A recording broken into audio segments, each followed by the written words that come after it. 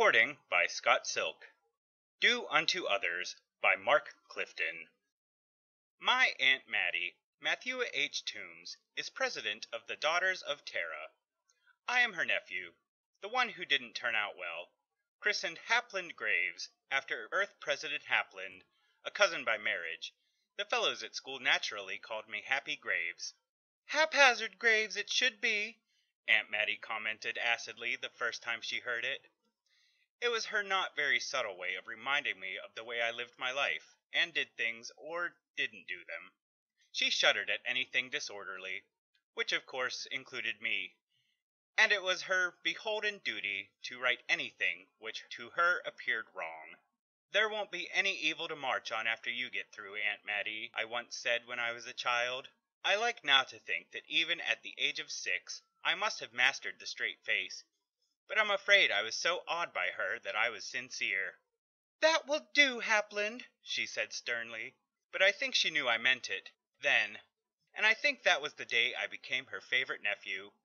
For some reason, never quite clear to me, she was my favorite aunt. I think she liked me most because I was the cross she had to bear. I liked her most, I'm sure, because it was such a comfortable ride. A few billions spent around the house can make things quite comfortable. She had need of her billions to carry out her hobbies, or, as she called it, her life's work. Aunt Mattie always spoke in cliches because people could understand what you meant. One of those hobbies was her collection of flora of the universe. It was begun by her maternal grandfather, one of the wealthier plots, and increased as the family fortunes were increased by her father, one of the more ruthless Toombs. But it was under Aunt Mattie's supervision that it came, so to speak, into full flower. Love, she would say, means more to a flower than all the scientific knowledge in the world. Apparently she had felt that the small army of gardeners, each a graduate specialist in duplicating the right planetary conditions, hardly mattered. The collection covered some 200 acres in our grounds at the west side of the house. Small, perhaps, as some of the more vulgar displays by others go, but very, very choice. The other hobby, which she combines with the first, is equally expensive. She and her club members, the Daughters of Terra, DTs for short, often find it necessary to take junkets on the family space yacht out to some distant planet to straighten out reprehensible conditions which have come to her attention. I usually went along to take care of, symbolically at least, the bags and their baggage. My psychiatrist would say that expressing it in this way shows I have never outgrown my juvenile attitudes. He says I am simply a case of arrested development, mental, caused through too much overshadowing by the rest of the family. He says that, like the rest of them, I have inherited the family compulsion to make the universe over to my own liking so I can pass it on to prosperity with a clear conscience, and my negative attitude towards this is simply a defense mechanism, because I haven't had a chance to do it. He says I really hate my aunt's flora collection because I see it as a rival for her affection. I tell him that if I have any resentments toward it at all, it is for the long hours spent in getting the Latinized names of things drilled into me. I ask him why gardeners always insist on forcing long meaningless names upon non-gardeners who simply don't care. He ignores that, and says that subconsciously I hate my Aunt Mattie because I secretly recognize that she is a challenge too great for me to overcome. I ask him why, if I subconsciously hate Aunt Mattie, why I would care about how much affection she gives her flora collection. He says, aha, we are making progress. He says he can't cure me, of what I'm never clear, until I find the means to cut down and destroy my Aunt Mattie. This is all patent nonsense, because Aunt Mattie is the rock, the firm foundation in a universe of shifting values. Even her cliches are precious to me because they are unchanging. On her I can depend. He tells Aunt Mattie his diagnoses and conclusions too. Unethical? Well now, between a mere psychiatrist and my Aunt Mattie, is there any doubt about who shall say what is ethical? After one of their long conferences about me, she calls me into her study, looks at me wordlessly, sadly, shakes her head, sighs, then squares her shoulders until the shelf of her broad, although maiden bosom becomes huge enough to carry any burden, even the burden of my alleged hate. This she bears bravely, even gratefully. I might resent this needless pain the psychiatrist gives her, except that it really seems to make her happy in some obscure way. Perhaps she has some kind of guilt complex, and I am her deserved punishment. Aunt Mattie with a guilt complex? Never. Aunt Mattie knows she is right and goes ahead, so all his nonsense is completely ridiculous. I love my Aunt Mattie. I adore my Aunt Mattie. I would never do anything to hurt my Aunt Mattie. Or, well, I didn't mean to hurt her anyway. All I did was wink. I only meant... We were met at the spaceport of Capella 4 by the planet administrator himself, one John J. McCabe. It was no particular coincidence that I knew him. My school was progressive. It admitted not only the scions of the established families, but those of the ambitious families as well. Its graduates, naturally, went into the significant careers. Johnny McCabe was one of the ambitious ones.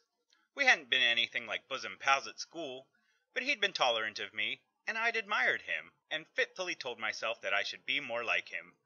Perhaps this was the reason Aunt Mattie had insisted on this particular school, the hope that some of the ambition would rub off on me. Capella 4 wasn't much of a post, not even for the early stages in a young man's career, although, socially, it was perhaps the best beginning Johnny's family could have expected. It was a small planet, entirely covered by salt. Even inside the port bubble with its duplication of Earth atmosphere, the salt lay like a permanent snow scene. Actually, it was little more than a way station along the space route out in that direction, and Johnny's problems were little more than the problems of a professional host at some obscure resort. But no doubt his dad spoke pridefully of my son the planet administrator, and when I called on the family to tell them I'd visited their son, I wouldn't be one to snitch. There was doubt in my mind that even Johnny's ambitions could make the planet into anything more than it was already. It had nothing we wanted, or at least was worth the space freight it would cost to ship it. The natives had never given us any trouble, and up until now, we hadn't given them any.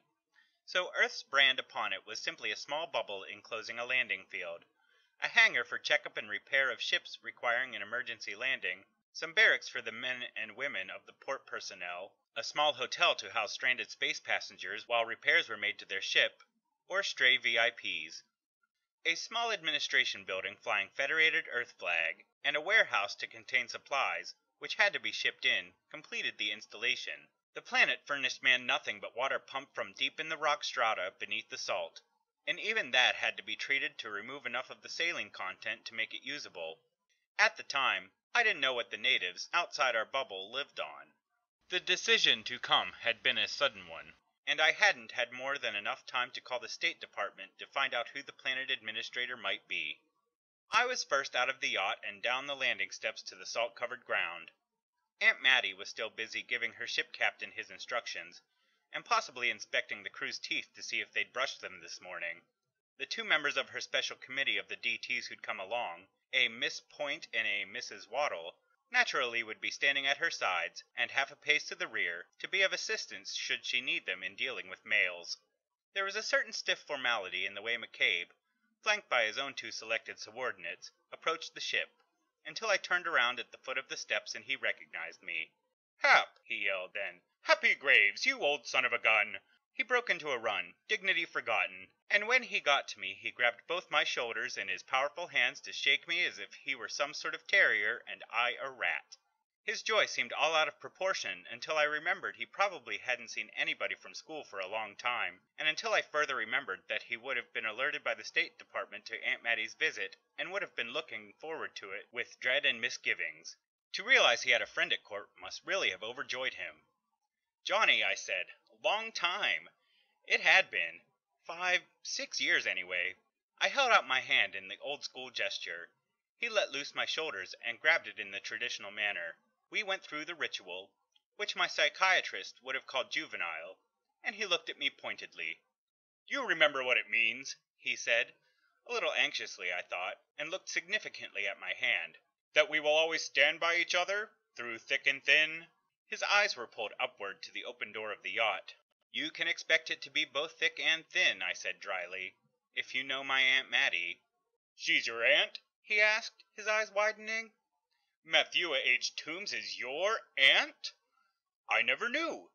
To think, all those years at school and I never knew. Why, Happy old boy, this is wonderful. Man, have I been worried." "Don't stop on my account," I said, maybe a little dolefully. "Somebody reported to the Daughters of Terra that you let the natives run around out here stark naked, and if Aunt Mattie says she's going to put Mother Hubbards on them, then that's exactly what she's going to do. You can depend on that, old man." "Mother Hub?" he gasped. He looked at me strangely. "It's a joke," he said. "Somebody's pulled a practical joke on the DTs. Have you ever seen our natives? Pictures of them? Didn't anybody check up on what they're like before you came out here? It's a joke. A practical joke on the DTs. It has to be." "I wouldn't know," I said. "But if they're naked, they won't be for long. I can tell you that. Aunt Mattie—" His eyes left my face and darted up to the door of the ship, which was no longer a black oval. The unexplained bewilderment of his expression was not diminished as Aunt Mattie came through the door, out on the loading platform, and started down the steps. He grew a little white around the mouth, licked his lips, and forgot all his joy at meeting an old schoolmate.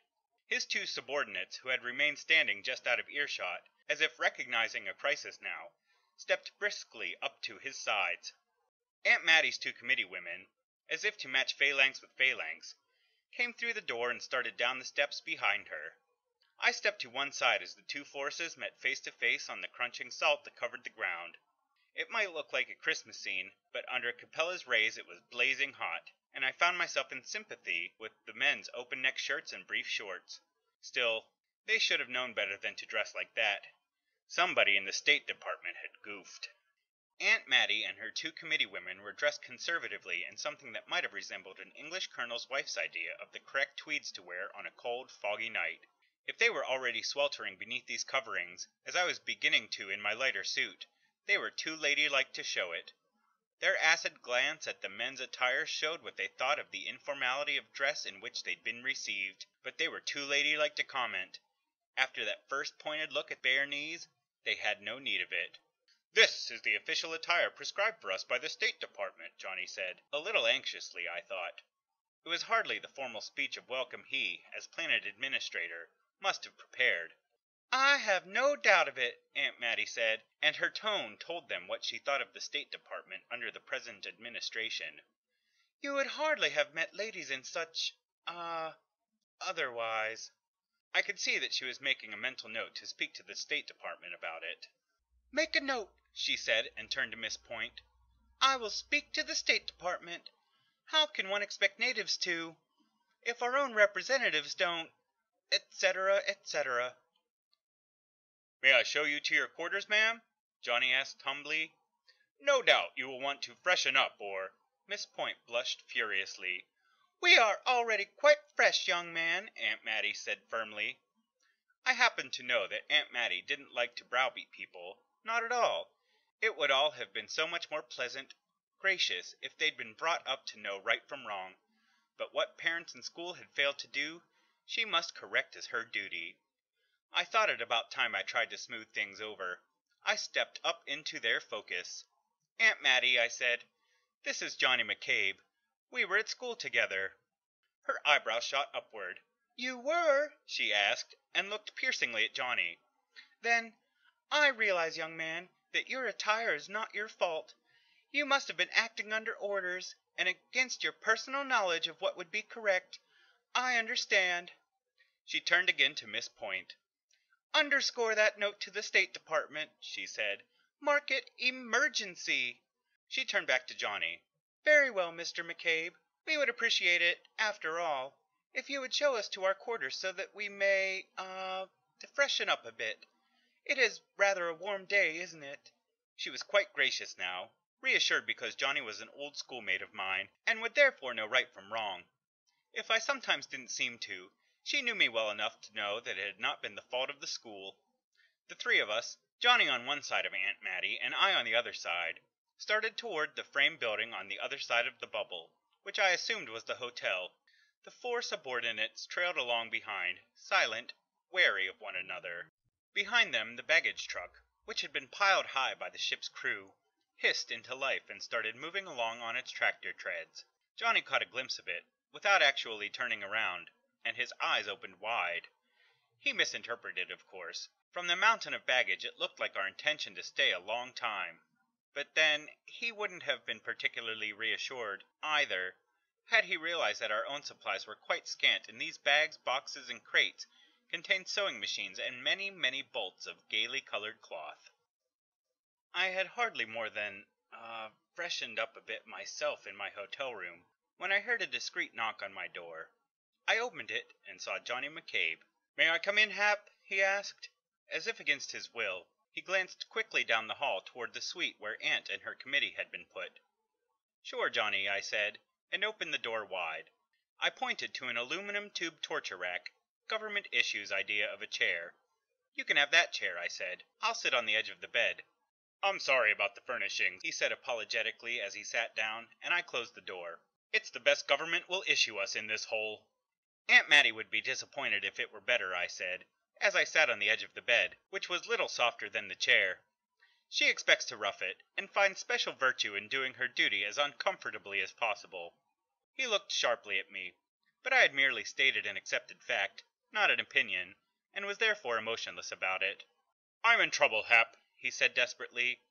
He leaned forward with his clasped hands held between his knees. "Well, old man," I answered, "you know me." "Yes," he said, "but there isn't anybody else I can turn to." "Then we understand each other," I agreed. He looked both resentful and puzzled. "No, I never did understand you," he disagreed. "I suppose it's all those billions that act as shock insulation for you. You never had to plan and scheme and stand alert indefinitely like a terrier at a rat hole, waiting for an opportunity to stick out its nose so you could pounce on it. So I don't see how you can appreciate my problem now." "I might try," I said humbly. "This job," he said. "It's not much, and I know it, but it was a start. The department doesn't expect anything from me but patience. It's not so much ability, you know, just a matter of who can hang on the longest without getting into trouble. I've been hanging on and keeping out of trouble." "But you're in trouble now?" "I will be when your aunt fails to put Mother Hubbards on the natives." "She won't fail," I said confidently. "And when she storms into the State Department with fire in her eyes and starts turning things upside down, it'll be my fault, somehow," he said miserably. "So let her put some clothes on some natives," I said.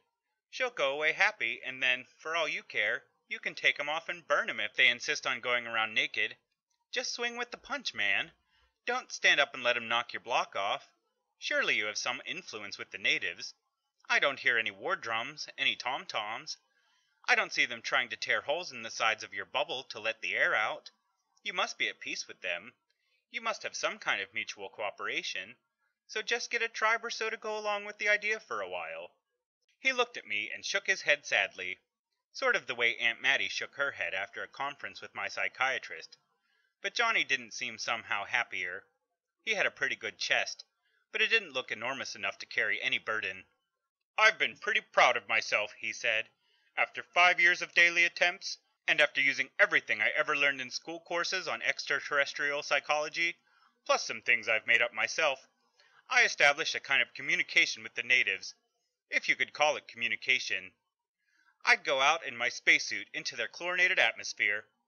I'd stand in front of one of them and talk a blue streak, think a blue streak. After about 5 years of it, one of them slowly closed his eye and then opened it again. I invited one of them to come inside the bubble. I told him about the difference in atmosphere, that it might be dangerous. I got one of them to come in. It made no difference to him." "Well, fine then," I said. "Just get some of them to come in again. Let Aunt Mattie put some clothes on them, and everybody's happy." He stood up suddenly. "Take a walk with me, Hap," he said. It was more of a command than an invitation. "Over to the edge of the bubble. I want to show you some natives." I was willing. On the way around to the back of the building, over the crunching salt, I had a thought. "If all he did was close an eye," I said, "how did you learn their language, so you could invite them inside, explain about the atmosphere?" "I don't even know they have a language," he said. "Maybe he learned mine. I used to draw pictures in the salt, the way they taught us at school, and say words. Maybe it took him 5 years to put the thoughts together. Maybe they don't have any concept of language at all, or need it. Maybe he was thinking about something else all those 5 years, and just got around to noticing me. I don't know, Hap." We came around the edge of an outbuilding, then to an unobstructed view of the bubble edge. Even through dark glasses he'd cautioned me to wear with a gesture, as he put on another pair for himself. The scene through the clear plastic was blinding white. Scattered here and there on the glistening salt were blobs of black. "Why," I exclaimed, "those are octopi. I suppose that's what the natives use for food? I've wondered." "Those are the natives," he answered dryly. By now we were up to the plastic barrier of our bubble and stood looking out at the scene. "Well," I said after some long moments of staring, "it will be a challenge to the DTs, won't it?" He looked at me with disgust. "What do they eat?" I asked. "Salt?" "I don't know if they eat," he said. "Can't you get it through your thick skull, man, that these things are alien? Completely alien? How do I know?" "Well, you must know some things after 5 years of study. You must have observed them. They must get food somehow. They must sleep and wake. They must procreate. You must have observed something." "I've observed the process of procreation," he answered cautiously. "Well, fine then," I said. "That's what's going to concern Aunt Mattie the most." "Here's something that may help you understand them," he said, and I felt a bit of the sardonic in his voice, a grimness. "When that one visited me inside here," he said, "I took him to my office, so I could photograph him better with all the equipment. I was explaining everything, not knowing how much he understood. I happened to pick up a cigarette and a lighter. Soon as I flipped the lighter on, he shot up a tentacle and took it out of my hand. I let him keep it, of course. Next day, when I went outside, every one of them, as far as I could see in the distance, had a lighter exactly like the one I'd given him. Furthermore, in a chlorinated atmosphere, without oxygen, those lighters burn normally. Does that help you to understand them better?" he asked with no attempt to hide the heavy irony. I didn't have a chance to answer, because we both heard it crunching in the salt behind us. We turned about, and there was Aunt Mattie and her 2 committee women behind her, also now in dark glasses. I waited until the ladies had come up to us. Then I waved my arm grandly at the scene beyond the plastic. "Behold the natives in all their nakedness, Aunt Mattie," I said. Then, to soften the blow it must have been, "I'm afraid somebody was pulling your leg when they reported it to the DTs." Miss Point gasped audibly. Miss Waddles said, "Shocking!" I couldn't tell whether it was the sight of the natives, or my remark which indicated I knew they had legs to pull. For the first time in my life I saw uncertainty in Aunt Mattie's eyes as she looked, startled, at me and then at Johnny. Then her chin squared, her back straightened still more, the shelf of her bosom firmed. "It really won't be too much of a problem, girls," she said. "Actually simpler than some we've solved. Take a square of cloth, cut a hole in the center for that head-like pouch to come through where its eye is, put in a drawstring to cinch it up tight above those protuberances, and let it flow out over those legs. Simple and quite attractive, don't you think?" The girls nodded happily, and Johnny just stood there gasping for breath. It was simpler than any of us had thought. Johnny looked at me desperately when Aunt Mattie told him to have one of the natives come in so she could fit a pattern on it, to see if any gussets would be needed for fullness, whatever gussets might be. "One of them came inside here before," I said, in answer to Johnny's pleading look. "Ask him again. If he refuses, Mohammed will go to the mountain. I'm sure you have extra spacesuits. I'm sure the ladies won't mind going out to the natives if the natives won't come to them." "I don't know," Johnny said miserably. "He may have had sufficient curiosity to come inside once, but not sufficient to bring him in again. You see, ladies," he turned to them desperately, "they don't seem to care about us, one way or the other." The 2 committee women looked apprehensively at Aunt Mattie. Not to care about her, one way or the other? This was beyond comprehension, but Aunt Mattie was equal to it. "Very well," she said crisply. "We shall not ask them to come to us. We shall go to them. It is our duty to carry enlightenment to the ignorant, wherever they may be, so that they can be taught to care. In the performance of our duty, we have no room for pride. We shall go to them, humbly, happily." We did, too. By the time we'd got into the spacesuits and through the bubble lock out into the ordinary landscape of Capella 4, Capella, the sun, was sinking rapidly. "We will just have time," Aunt Mattie said crisply, through the intercom of our suits, "to set the pattern and get some idea of the sizes needed. Then tomorrow we can begin our work." Through his faceplate I caught a look at Johnny's wide, apprehensive eyes. "Ladies," he said desperately, "I must warn you again. I've never tried to touch one of them. I don't know what will happen. I can't be held responsible." "You have been most remiss, young man," Aunt Mattie said sternly. "But then," she added, as if remembering that he had gone to a proper school, "you're young, no doubt overburdened by nonsensical red tape in your administrative duties, and, if you had done this already, there'd be no reason for my being here. I am always willing to help wherever I'm needed." All 5 of us marched silently and bravely on after that. 100 yards brought us to the first native. It lay there, spread-eagled in 8 directions, on the salt. In the center of the tentacles there arose a column of black rubbery flesh, topped by a rounded dome in the center of which was one huge liquid black eye. There was not a twitch of a tentacle as we came to a halt beside it. "Is this the one you talked to, Johnny?" I asked. "How should I know?" he asked bitterly. "I never knew if I talked to the same one twice." "They're much bigger than I thought," Miss Point said with a little dismay in her voice. "Some of them are 10 feet in diameter," Johnny said, I thought with a bit of vindictiveness in his tone. "Never mind," Aunt Mattie said. "We'll simply sew 3 lengths of cloth together to get our square. I'm sure they won't mind a neatly done seam." She had a length of cloth in one arm of her spacesuit and a pair of scissors in the mechanical claw of the other hand. With her eye, she seemed to measure the diameter of the dome and, manipulating the scissors with the claw like an expert space mechanic, she cut a sizable hole in the center of the cloth. Entirely without fear or hesitation, she stepped into the triangle between 2 long black tentacles that lay on the salt and walked up to the erect column at the center. Expertly, she flipped the cloth so that the hole settled over the creature's head, or whatever it was. Fore and aft, the cloth rippled out to cover the tentacles. The creature did not move.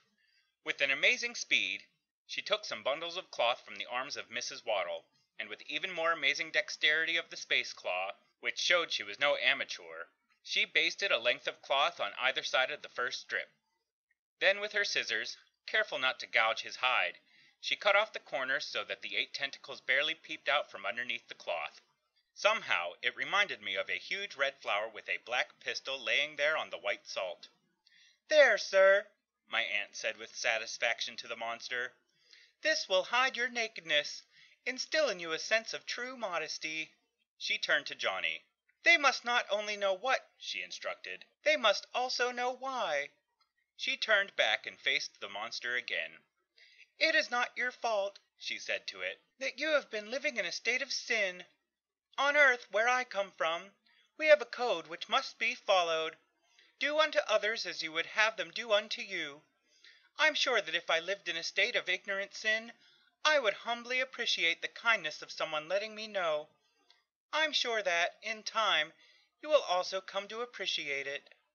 It was quite a noble speech, and her 2 companions bowed their spacesuit helmets in acknowledgement. Johnny's mouth and eyes were wide and desperate. She stepped back then, and we all stood there looking at the monster. The dome of its head began to tilt until the eye was fastened upon us. It swept over the 3 ladies, hesitated on Johnny as if recognizing him, but came to rest upon me. It stared at me for a full minute. I stared back. In some strange way, I felt as if my psychiatrist were staring at me, as he often did. Then the great eye slowly closed and opened again.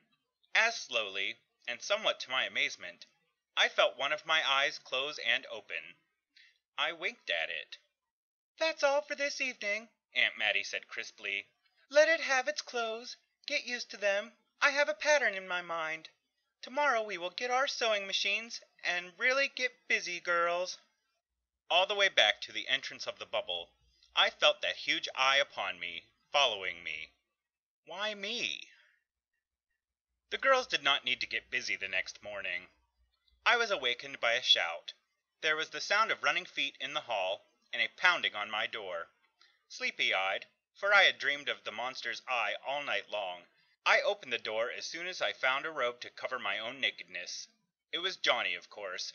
"Most amazing thing." He rushed in and collapsed into a sitting position on the side of my bed. "Absolutely amazing. You should see them." "What?" I asked. The rumpus must have disturbed the ladies, too, for there came another knock on my door, and when I opened it all three of them stood there fully dressed. Apparently they had arisen at the crack of dawn to get busy with their sewing. Miss Point and Mrs. Waddle averted their eyes modestly from the v-neck of my robe and my bare legs. Aunt Mattie was used to my shameless ways. "What is it?" Aunt Mattie asked crisply. Johnny leapt to his feet again. "Amazing," he said again. "I'll have to show you. You'll never believe it." "Young man," Aunt Mattie said sharply, "no one has accused you of untruthfulness, and you are hardly a judge of what we are capable of believing." He stood looking at her with his mouth open. "Now, ladies," I said, and started closing the door. "If you'll excuse me for 2 minutes, I'll dress, and we'll go see what Mr. McCabe wants to show us." The door clicked on my last words, and I hastily doffed the robe and slid into pants and a shirt. Oddly enough, I knew what he was going to show us. I just knew. I slipped on some shoes without bothering about socks. "All right," I said. "I'm ready." They had started down the hall, and we quickly overtook them. Johnny went ahead, led us out of the hotel, around its side, and when we came around the corner of the outbuilding which obscured the view, there before us, through the bubble wall, we saw what I had expected. As far as the eye could see, dotted here and there like poppies on snow, the natives lay in the early sun, each dressed in flaring cloth like that Aunt Mattie had designed the night before. "You see," Johnny cried out, "it's the same as with the lighter. One liked it, so they all have it." By now we were up against the plastic barrier. The two subordinates were gasping such words as fantastic, amazing, astounding, incredible, wondrous, weird. Aunt Mattie took it all in, and her face lit into a beatific smile. "You see, young man," she said to Johnny, "they needed only to be shown right from wrong. Let this be a lesson to you." "But how did they do it?" Mrs. Waddle gasped. "Give them some credit for diligence and ingenuity." Aunt Mattie almost snapped at her assistant. "I always say we underrate the intelligence and ingenuity of the lesser orders, and that it saps their strengths if we are overprotective. I admire self-reliance, and these have shown they have it. So we will not have to do the sewing after all. Come, girls, we must pack and be on our way back to Earth. Our mission here is accomplished." The two ladies obeyed their leader without question. The three of them, in their sturdy walking shoes and their tweed suits, crunched off across the salt back to their rooms to start packing. Johnny and I walked along more slowly behind. "The incredible Matthew H. Toombs," he breathed. "She's a legend, you know, Hap, but I never believed it before." Then, in a complete and sudden change of mood, he snickered. Or, at least, it was the nearest thing to a small boy snicker I'd heard since prep school. The snicker turned into a roar of laughter, a grown man's laughter. "If they only knew," he shouted, apparently feeling secure because they'd turned the corner and gone out of sight. "Knew what?" I asked. "Why," he said, and doubled up with laughter again, "they've covered up all the innocent parts and left the reprehensible part, which is right behind the eye, fully exposed." "Johnny, my boy," I said with a chuckle, "do you really believe there are innocent parts and reprehensible parts of any creature in the universe?" He stood stock still and stared at me. "It takes a nasty, salacious mind to make that kind of separation," I said. "But your aunt, the daughters of—" "I know my aunt and the daughters of Terra," I said. "I've lived with them for years. I know their kind of mind. Who would know it better?" "But you—" "The human race," I said, "is very young. It's only in the last few thousand years that it has discovered sex as a concept. So like little kids in kindergarten, it goes around being embarrassed and snickering. But we'll grow up. Give us time." "But you—" he said again. "But that's the kind of organization that keeps us from growing up, Hap. Don't you see that? They've kept us mentally retarded for generations, centuries. How can we make progress when— What's the hurry, Johnny? We've got millions of years. Billions. Eternity." He looked at me again, sharply, shrewdly. "I've underestimated you, Hap," he said. "I'm afraid I always did. I had no idea you—" I shrugged and passed it off. I had no idea either, not until this morning. Last night, yesterday evening when that eye had turned on me, and I'd winked back. I didn't know how to tell him, or any reason why I should, but there couldn't be anything right or wrong. good or bad, that nothing could happen, nothing at all, excepting through the working of the law of nature. Could one say that water running down a hill is good, and water being pumped uphill is bad? Both are operating within known physical laws. With millions of years to go, wasn't it likely we would go on discovering the laws governing how things worked? Until one by one we had to give up all notion of good and bad happenings, understood them as only the operation of natural laws. In all the universe, how could there be any such thing as unnatural happenings? "Don't worry about it, Johnny," I said as we started walking again. "And don't worry about your career either. Aunt Mattie likes you, and she's mighty pleased with the result of her work out here. Certain people in the State Department may consider her a bit of a meddlesome pest, but make no mistake about it. Every politician in the universe trembles in his boots at the very mention of the DTs, and she likes you, Johnny." "Thanks, Hap," he said as we came to a stop before the doorway of the hotel. "I'll see you before your ship takes off. Oh, you won't tell her she covered up the wrong... well, what she would think was the wrong part." "I could have told her that last night," I said. He walked away with that startled, incredulous look he'd worn ever since our arrival. On Earth, Aunt Mattie had to rush off to a convention of the DTs, where I had no doubt her latest exploit in combating ignorance and sin would be the main topic of conversation and add to the triumph of her lionization. To give her credit, I think this lionization bothered her, embarrassed her a little, and she probably wondered at times if it were all sincere. But I also think she would have been lonely and disappointed without it. When one is doing all he can to make the universe we have inherited a better place for our posterity to inherit, one likes it to be appreciated. For 2 or 3 weeks after she came back home, she was immersed in administrative duties for the DT, setting wheels in motion to carry out all the promises she'd made at the convention. I spent the time in my own suite in the south wing of our house. Mostly, I just sat. No one bothered me except the servants necessary to eating, dressing, sleeping, and they were all but mute about it. My psychiatrist called once, but I sent word that I didn't need any today. I called none of my regular friends and did not answer their messages. I did send to the Library of Science in Washington for the original science survey report on Capella 4. It told me little, but allowed me to surmise some things. Apparently, the original scientists were singularly uncurious about the octopoids, perhaps because they didn't have 5 years to hang around and wait for one to blink an eye, as Johnny had. As always, they were overworked and understaffed. They did their quick survey and rushed on to some new planet job. If one hoped that someday somebody might go back and take another look at the octopoids, I found no burning yearning for it in the dry reports. As far as they went, their surmise was accurate. Some millions, many millions of years ago, the planet had lost the last of its ocean water. Apparently, as they failed to adapt to the increasing salinity of the little left, one by one of the original life forms died out. Something in the octopoid metabolism, or mentality, allowed them to survive, to become land instead of water animals. Something in their metabolism, or mentality, allowed them to subsist on the air and sunlight.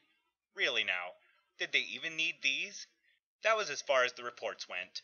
They did not draw the picture of highly developed mentalities who lay there for millions of years and thought about the nature of being. Such things as how mental manipulation of force fields can provide each of them with a cigarette lighter that burns without any fluid in it and any oxygen around its wick. Or such things as Mother Hubbard's which had caught their fancy. Or perhaps gave them some kind of sensual kick caused by heat filtering through red cloth. But mostly I just sat. I went to see Aunt Mattie when she came back from the convention, of course. She had the west wing where her sitting room looked out upon her flora collection, and the gardeners who were supposed to keep busy. Our greeting was fond but brief. She did look at me rather quizzically, rather shrewdly, but she made no comment. She did not return my visit. This was not unusual. She never visited my suite. When I was 21, she took me into the south wing and said, "Choose your own suite, Hapland. You are a man now, and I understand about young men." If she had in mind what I thought she had, it was a mighty big concession to reality, although, of course, she was 5 years late in coming around to it. This older generation, so wise, so naive, she probably resolutely refrained from imagining far worse things than really went on. About 2 weeks after she'd come back from the convention, a month since we returned from Capella 4, there was an interruption, an excited one. For once in his life, the butler forgot to touch my door with feather fingertips and cough discreetly. Instead, he knocked 2 sharp raps and opened the door without invitation. "Come quickly, Mr. Hapland," he chittered urgently. "There are creatures on our private landing field." There were, too. When I got there in my garden scooter, and pushed my way through the crowd of gardeners who were clustered on the path and around the gate to the landing field, I saw them. At least a dozen of the Capella 4 octopoids were spread-eagled, their tentacles out flat on the hot cement of the runway. Their eyes stared unblinking into the sun. Over the spread of tentacles, like inverted hibiscus blossoms, they wore their Mother Hubbards. Behind them, over at the far edge of the field, was an exact duplicate of our own space yacht. I wondered, rather hysterically perhaps, if each of them on Capella 4 now had one. I suspected the yacht was simply there for show, that they hadn't needed it, not any more than they needed the Mother Hubbards. There was a hiss of another scooter, and I turned around to see Aunt Mattie come to a stop. She stepped out and came over to me. "Our social call on Capella 4 is being returned," I said, with a grin and twinkle at her. She took in the sight with only one blink. "Very well," she answered. "I shall receive them, of course."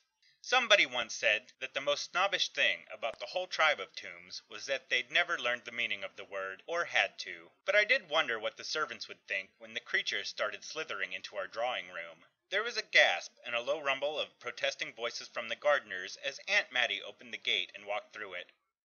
I followed, of course. We walked up to the nearest monster and came to a stop at the edge of its skirt. "I'm deeply honored," Aunt Mattie said with more cordiality than I'd seen her use on a Secretary of State. "What can I do to make your visit to Earth more comfortable?"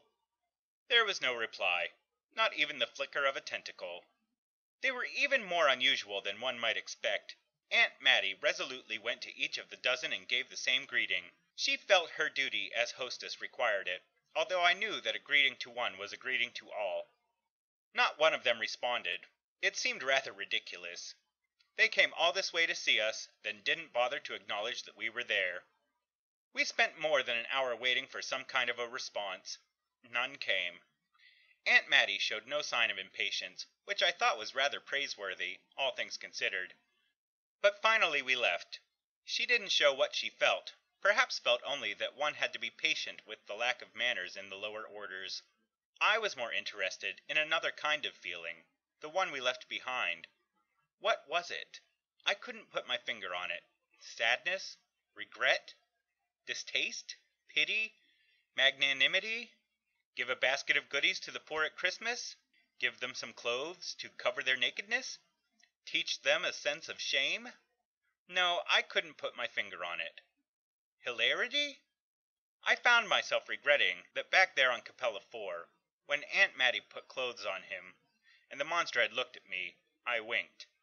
I wondered why I should regret that. I didn't have long to wonder. Nothing happened during the rest of the day. We went back, together and separately, several times during the daylight hours and during the early hours of the night. For a wonder, nobody had leaked anything to the newspapers, and for what it was worth, we had the show to ourselves. "Perhaps tomorrow," Aunt Mattie said around midnight, as we left the field for the last time. "Perhaps they must rest." "I could use some of that," I said with a yawn. "Yes, Hapland," she agreed. "We must conserve our strength. Heaven knows what may be required of us on the morrow." Did she feel something too? It was so strong, how could she help it? And yet, the monster had not looked into her eye. I didn't expect to sleep well, but I fooled myself. I was quite sure I hadn't more than closed my eyes when I was roused by another excited rapping on my bedroom door, and again the butler rushed in without ceremony. "Look, Master Hapland!" he shouted in a near falsetto. He pulled so hard on my drapes they swept back from my windows like a stage curtain, and I looked. To the very limit of our grounds in the distance, but not beyond, the trees, the shrubs, the drives and walkways, the lawns and ponds, all were covered with a 2-foot thick blanket of glistening salt. "And the monsters are gone," the butler was saying, "and I must go to your aunt." "So must I said, and grabbed up a robe.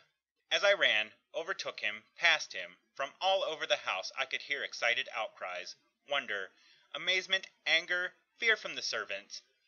I finished the length of my wing, sprinted through the main body of the house and down the hallway of her wing to the door of her suite. I didn't need to knock. Someone had left it open. Her own personal maid, I saw, as I ran past the little alcove into the sitting room. The maid was standing beside Aunt Mattie, wringing her hands and crying. The drapes here, too, were swept full back, and through the windows I could see the collection, the highly prized, wondrous collection of flora, all covered in salt. Aunt Mattie stood there, without support, looking at it. When I came up to her, there were tears in her eyes and glistening streaks on her wrinkled cheeks. "Why?" she asked. It was very quietly spoken. By now the butler had made the trip, and came into the room. I turned to him. "If we hurry," I said, "a good deal of the collection is enclosed under plastic domes. If we don't wet the salt, and if we hurry and have it scraped away from the buildings, it won't poison the ground inside them.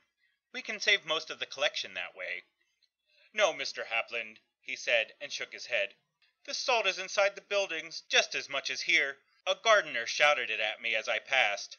Aunt Mattie's closed fist came up to her lips and then dropped again. That was all. "Why, Hapland?" she asked again. "Evil for good? Why?" I motioned the maid and butler to leave, and take with them the cluster of servants around the door in the hall. I took Aunt Mattie over to her favorite chair, the one where she could sit and look out at her collection. No point in pretending the salt wasn't there. I sat down at her feet, the way I used to when I was 10 years old. I looked out at the salt too. It was everywhere. Every inch of our grounds was covered with it, to poison the earth so that nothing would grow in it. It would take years to restore the grounds, and many more years to restore the collection. "Try to understand, Aunt Mattie," I said. "Not only what I say, but all the implications of it. They didn't return evil for good. Let's see it from what might have been their point of view. They live on a world of salt, an antiseptic world. We went there, and you intended good. You told them that our code was to do unto others as we would have them do unto us. They returned our visit, and what did they find? What kind of pestilent horror did we live in? Bare ground, teeming with life, billions of life forms in every cubic foot of ground beneath our feet. Above the ground, too. Raw, growing life all around us, towering over us. If they were doomed to live in such a world, they would want it covered in salt, to kill all the life, make it antiseptic. They owed nothing to the rest of the earth, but they owed this kindness to you. They did unto others, as they would have others do unto them." "I never realized. I was sure I couldn't be. I've built my life around it," she said. "I know," I said, with a regretful sigh. "So many people have.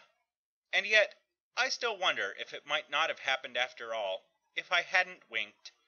I wonder if that pesky psychiatrist has been right all along." End of Do Unto Others by Mark Clifton. Recording by Scott Silk of the Tales to Terrify Horror Story Podcast.